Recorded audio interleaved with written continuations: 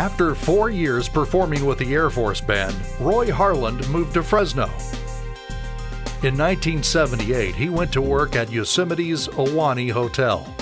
He learned about the restaurant business. Roy married Joanne, a pastry chef, then began his studies of modern French cooking with several notable Los Angeles chefs. After he opened his first restaurant, Roy's been involved in many of Fresno's top restaurants in the years following. Recently retired, Roy now focuses on his artwork. He prefers natural subjects, landscapes, florals, animals, and portraits. Though he's worked with a variety of mediums, including colored pencils, pastels, and watercolor, he prefers painting with acrylics and oils. His work has been displayed in galleries all over Fresno, including the Jewel FM Gallery. You can find Roy Harland on Facebook.